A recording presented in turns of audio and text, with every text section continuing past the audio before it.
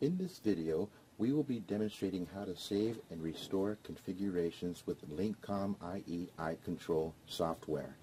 With the complexity of programming features within the iGrow1400 controller, it would be a little hard to remember, let alone time-consuming to reprogram it. But then again, circumstances may require you to do this task, such as a new additional controller that you want identical settings for a different zone, or an act of God which disrupts and corrupts your existing data. Our solution: backup, backup, backup. It's the safest method in protecting your configurations and data with LinkConn iControl software. You can save and feel comfortable knowing you can always restore.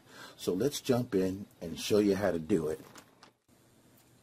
As you can see, I have my controller here standing by, and if I look into the programming, I have my equipment pre-installed, and I also have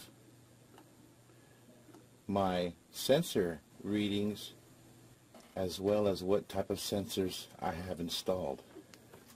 And as you can see as well, I have my PC standing by with my iControl software ready to go ahead and demonstrate to you how to save and restore your configurations. So what we're going to do with the iControl software open, we're going to go ahead and go to File.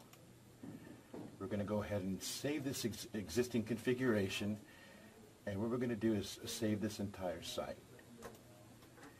And a window will pop up, and we're going to name it My Site.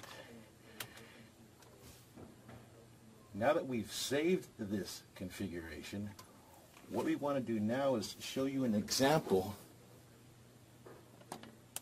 If you had a new controller, or if something occurred where your data was affected and you needed to reprogram the controller. So what we're going to do is we're going to go ahead and get a paper clip, and we're going to go ahead and restore this controller by hitting back and enter menu to restore it back to its factory defaults. And it's going to take a little minute. And going back over here to the iControl software, I'm going to go ahead and close the software real fast. And as you can see, you have equipment listed here. I'm going to close it. But then what I'm going to do is I'm going to go ahead and reopen it.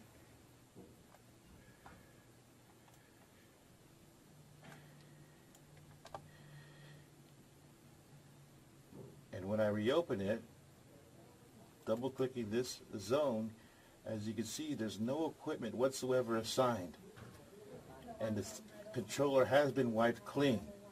But what I want to do is restore my saved configuration so that I can get my features back. And if I was to go back to the controller, you can also see that there's no equipment assigned to it either. So let's go ahead and show you how to go ahead and restore the configuration again. Okay. And what we're going to do, hit File, and then Restore Configuration, and then Entire Site. My site that I saved. And then it'll take a little moment to go ahead and allow this procedure to come into effect.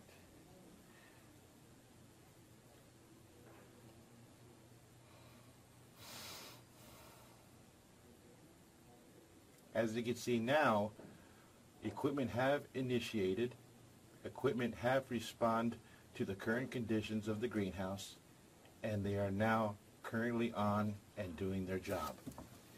And as you can see also, if we look back to the controller, the list on the controller automatically populated with the equipment that has been restored to this device.